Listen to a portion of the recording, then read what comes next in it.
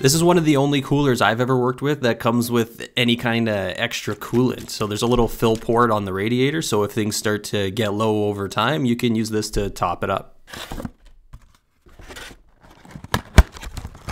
These are extra long screws for mounting the fans onto the radiator.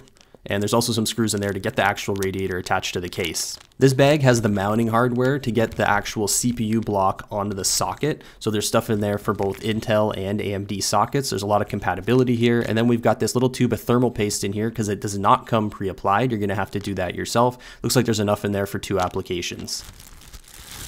These are Be Quiet's Light Wings fans. They've got the continuous LED light strip all the way around the circumference of the fan there. And man, are these nice looking fans. Like, they got some weight to them. They feel really well made. There's rubber grommets on all of the screw connectors where you're gonna mount it to the radiator to reduce vibration. And I don't see any wobble when I spin it or anything like that. It's just really nice, high quality feeling fans here. And the way they connect, they've got PWM cables and also an individual ARGB cable to control that lighting.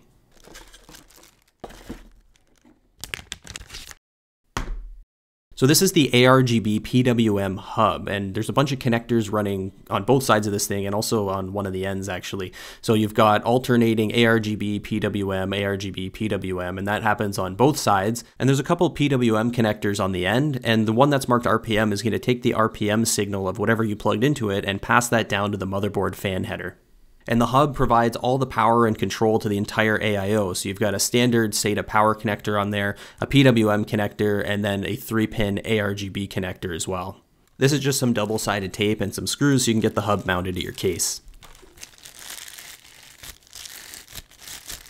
So here's the CPU block, and you know what? It's really nice looking in my opinion. I like the shape of it. I like how it's got that silver brushed aluminum look with the black Be Quiet logo. It looks really nice. And then you got that LED light bar around there as well. That's going to be controllable. And I don't feel any loose parts or, anything making any weird sounds or something like that. So I think it's really well made. Nice looking radiator here too. Doesn't look like there's any damaged fins out of the box on my copy. We got that Pure Loop 2FX logo on the side. It's black and white and stands out. The whole thing just looks really good and feels nice. Once again, really well made. Not surprised. Be Quiet usually does a pretty good job with build quality on their stuff, and this is no exception. This is the pump section, which is actually kind of integrated into the hoses as opposed to being built into the CPU block like we're used to seeing on so many AIOs these days. Nice, smooth, and shiny CPU cold plate down here. Perfect for making contact with that IHS and getting that heat transfer going. Notice it doesn't have any thermal paste though, like I mentioned before. There is some thermal paste included with the package that you're going to have to apply yourself. This is the instruction manual that came with it, so it's good for the 360, 280, and 240 models, and it basically just has some colorful pictures in there, step-by-step instructions to get you set up and running with the AIO. Now, if you're installing on Intel, which is what I'm going to be doing here, you're going to need to get into this backplate and get it installed on your motherboard. Now, notice there's 2 different notches here. The outer notch is for LGA 1700, and then the inner more notch is for 1200, 1150, 1151, 1155. The way you set this thing up is you put these pins through there in the right slot. These are just like some little screws, and then they come with this little O-ring that sort of fits on top and holds it in place, and that's basically it. So we just got to go all the way around this bracket and get our pins installed, put those O-rings on there, and then we'll be ready to stick it on the back of the motherboard and move on to the next step. There's a little notch on the back plate here that happens to line up with one of the rivets on the socket that's back here, so I'm just going to line that up and drop it into place.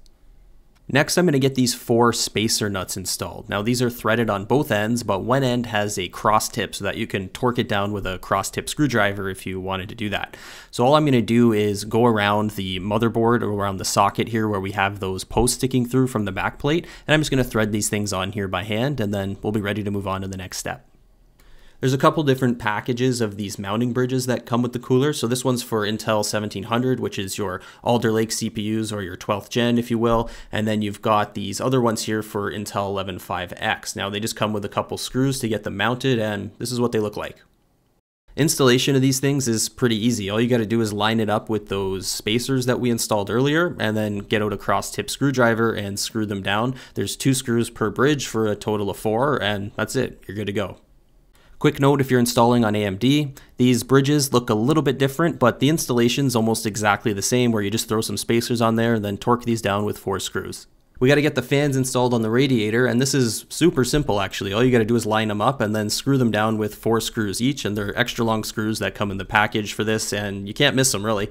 Really simple. Just make sure you know where your wires are going so that they don't end up hanging down in front of your build. And Be Quiet recommends installing in a push configuration, not a pull, so sorry anybody that's like, oh my god, I need a pull so that dust doesn't build up in there. You know, it's totally not necessary in my opinion. There's nothing wrong with push. I always use that configuration. And also, if you were to install them in the pull configuration, you wouldn't see any of that ARGB lighting, so that would kind of defeat the purpose as well.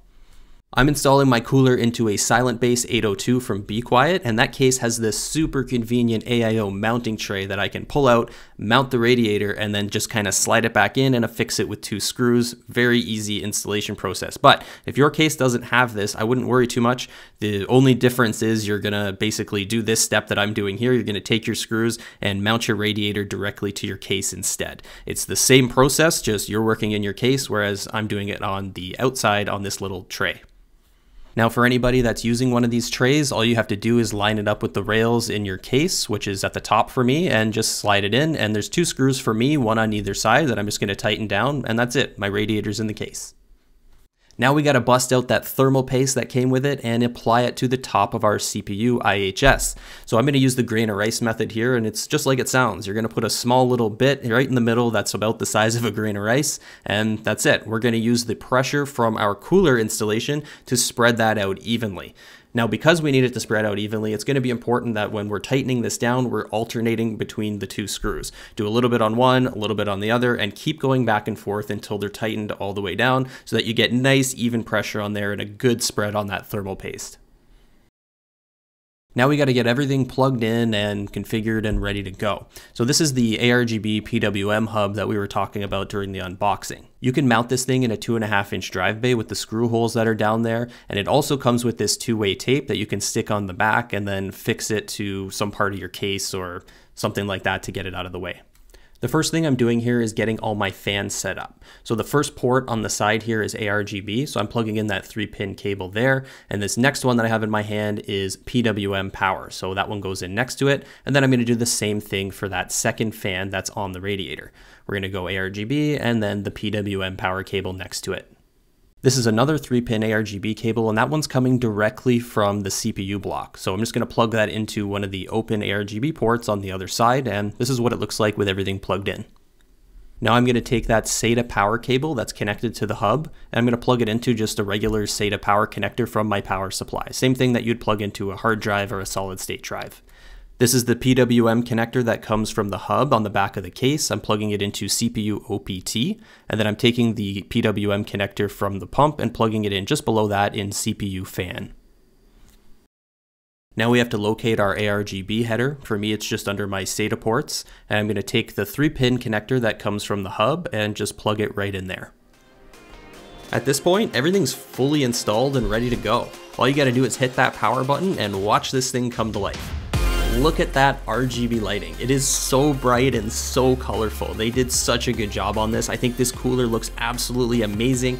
If you're an RGB system builder, you're gonna absolutely love this thing. Since we plugged everything into that ARGB header on the board, that's how we're gonna have to control the lighting on here. It's all done through your motherboard software, so that might be a little bit different for everybody depending on what make and model of board you're using, whether it's Asus, MSI, ASRock, Gigabyte, whatever. They all have a little bit different software suites and applications, so you can go in there and mess around and see what kind of effects and colors you can come up with that way.